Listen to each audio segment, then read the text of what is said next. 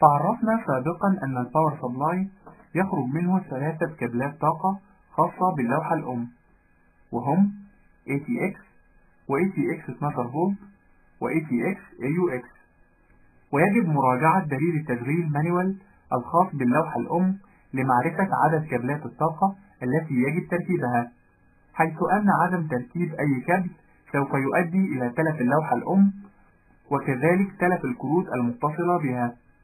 ويخبرنا دليل التشغيل الخاص بهذه اللوحة الأم بأنها تحتاج إلى الكابلات ATX 12 فولت و ATX لكي تعمل. ويتم تركيب الكابل ATX 12 فولت بهذا الشكل، ويتم تركيب الكابل ATX بهذا الشكل،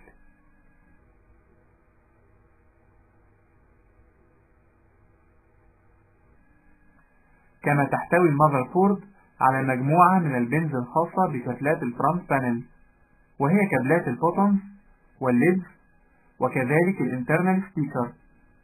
ويتم تركيب هذه الكابلات بالاستعانة بمانوال المذر بورد.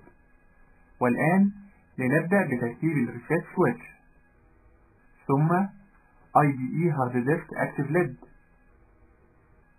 ثم سوفت باور كونكتور، ثم سبيكر كونكتور، وأخيرا باور ليد.